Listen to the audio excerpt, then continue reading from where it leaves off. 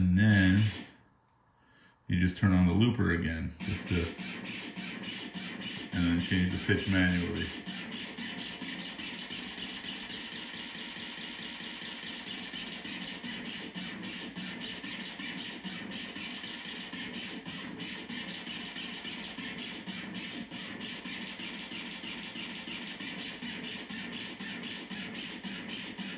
And make it go really low.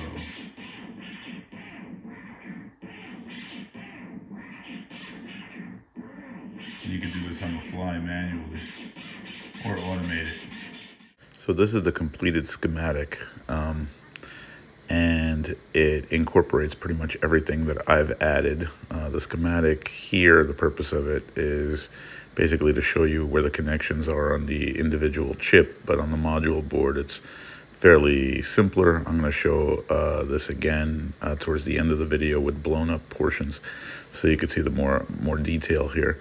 But basically this incorporates the 555 timer, the sequencer, the ISD1820 chip, the control voltage input, as well as the audio line input for all aspects of the circuit. And I just used the module, even though you can use the individual chip and just unplug it out of the module, because it's just plugged into a simple socket. It's not soldered in. So if you want to make your own proto board version, it's easy. Let's turn that off because it's irritating. All right, so now that's our finalized sampler board. I have pretty much every feature added to it that I could think of. If you guys could think of more, I have the control voltage based on the little sequencer I built here, with the 4 potentiometers, a 4-step sequencer. I can make it 8-step. It's based on the CD4017. The clock is run by this little 555 timer, this is the tempo potentiometer for it. I have switches here that I've added. This is for looper. This is to allow for feed through. Here are the manual switches for record, play edge, play level, and I could switch between the automated ones for play edge, play level from the sequencer. This right here is our little transistor that goes to ground for the control voltage. This switch allows for control voltage to go in, or you could turn it off. And so it just goes from the regular one, which is the regular potentiometer from the original circuit, which is the voltage divider with 470 kilo ohms. This is the bias potentiometer that's wired as a voltage divider for our transistor to ground. So basically that gets us into the base of the transistor into the 500 millivolt range. This is the original potentiometer that controls the pitch. Here's the 470K, here's a 10K, and this is all going into the ROSC pin 10, through that little connection right there where the R4 resistor used to be. And that's it. The output just goes through a 100 microfarad capacitor, electrolytic capacitor right there in the middle of this view, and that goes out through a jack to an amp, and that's it. I don't even need this op amp to do anything here, since it works so fairly well. And that's about everything that I could do to this board. Let me know if you could. It all runs from 5 volts, and then the output signal you can mix in with a drum machine circuit like I built before. And so a little bit further explanation on the feed through and the LED portion of the circuit. So the feed through pin is basically when it's brought to VCC, all of the other playback, play edge, play level, and record pins go low. And it allows anything that comes in, any input through the microphone, go directly to the output, to the speaker or amplifier, or whatever you're using.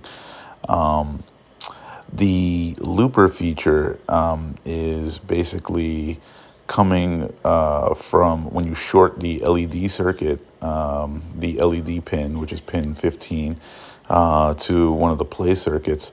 Basically, at the end of message, the little LED light goes on, blinks for a short period of time, and that activates the loop. And that's how that feature works. So I just put a switch to turn that on or off at the top of the screen. Here's an expanded view of the audio input circuit. So the module comes with all the resistors and capacitors you see here attached to the electret microphone, including the electret microphone. But if you want to make your own circuit, this is how to do it. The audio input line goes into the mic signal line, which is pin 4 of the actual chip. And you can add a switch to turn off the microphone. The external audio source can come from an iPad or any output signal from any other device.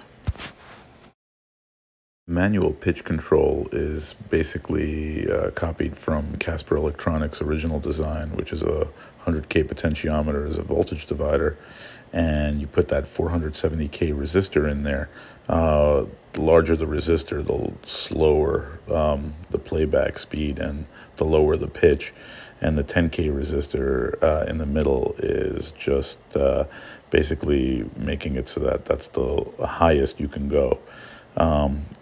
Recording at a normal volume or a normal pitch rate, the potentiometer should be set somewhere in the middle. Otherwise, it won't record at a very high sampling frequency.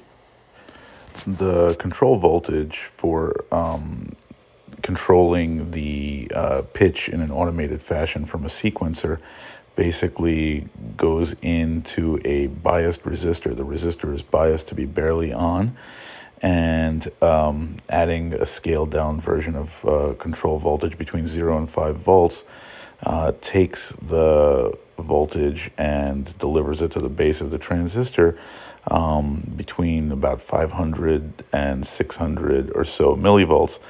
And at that level, the transistor functions like a very large resistor that becomes less large, and the current increases through it as the control voltage goes up. I've described this thoroughly in a separate video. The input controls of record, play edge, and play level are controlled in this little circuit. They could be attached to buttons. Buttons already come on the actual module, but I wanted to add buttons that I could put away from the module so you don't press on it from far away, and these are easier buttons to push. Also, I wanted to add inputs that I can control from a separate circuit, including a sequencer gate signal, and this could also be controlled by a microcontroller such as an Arduino or various other microcontrollers. So these are all options that I added to this circuit. I built a 4-step sequencer for this circuit. This is based on a CD4017 decade counter, which is controlled by a clock signal. And basically, I've discussed this thoroughly in a whole separate video about making a sequencer, but I have the output pins on the CD4017 0, 1, 2, and 3 getting split into 2 separate signals. One is a gate signal, which is controlled by a switch, and the output of those switches are all going to diodes connected together. And I have that going into a transistor, which is gated by the clock signal, and that's going in to trigger either the play edge or the play level circuits. The other outputs from the CD4017 go into potentiometers, which set control voltage between 0 and 5 volts. and that's further divided down later on in the line. Finally, I have here the clock driver for the sequencer, which is basically a 555 timer wired in a stable mode. That last capacitor that I didn't label there is a 10 microfarad electrolytic capacitor and two 5K resistors with a potentiometer to control the pace or the tempo. So that pretty much completes the circuit. As always, thank you for watching, and I'll leave you with a little test of what you can do with this, and recording a DJ scratch demo of a record and playing that using the sequencer. Let's do a test. I have the iPad with a DJ app here. I'm not going to show the music too long. And I've recorded a DJ scratch from a record, which sounds like this. And I recorded that into my little ISD1820 sampler. And that's what it sounds like on playback. And if you loop it, you can change the pitch.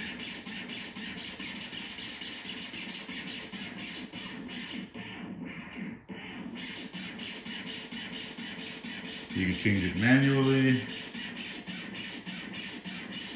And now if we turn the loop off and just turn it on with the control voltage,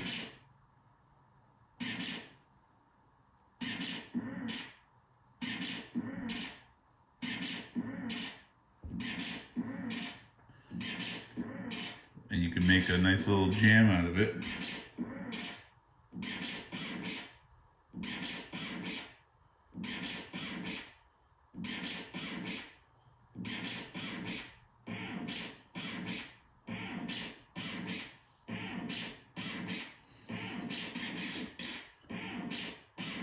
It's sort of jamming on its own. You can just turn that off, and you have it playing a normal mode, which is this one.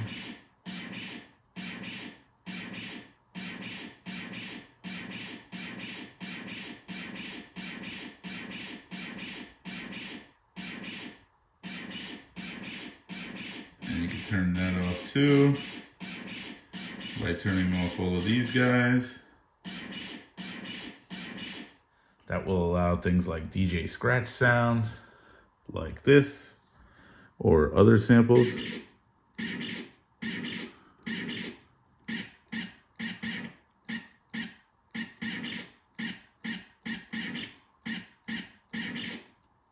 So fairly versatile, and you could do a lot of things with it now that it's like completely hooked up here. So yeah, thanks for watching.